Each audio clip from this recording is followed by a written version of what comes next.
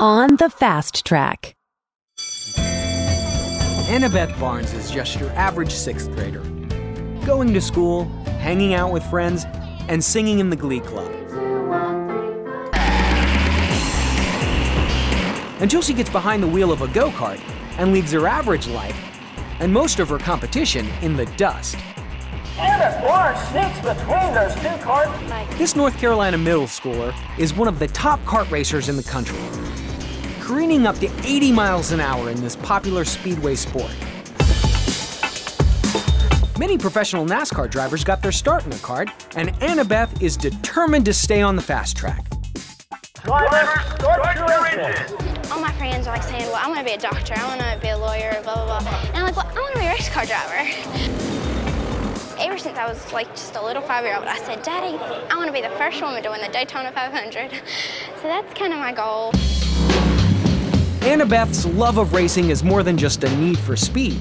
When you're 11 and 12, basically your whole life is filled with people telling you what to do.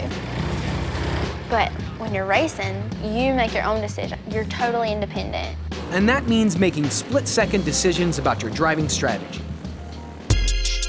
The shortest way around the track is just hugging the inside.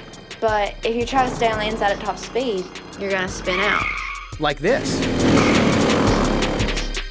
But if you go too wide through the turns, you're gonna leave an opening for people to pass you. Like this.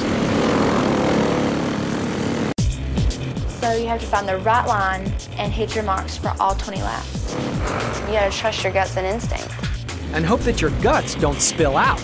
You're just sweating and your heart's just beating really, really fast. And I just feel like I'm gonna throw up. But it's so great. By the end of her first year of national competition, Annabeth zoomed ahead to rank 5th in her age class in the World Karting Association. She also turned 12, the age when most racers trade in their 12-horsepower go-karts for 500-horsepower stock cars. Is Annabeth ready for the big wheels?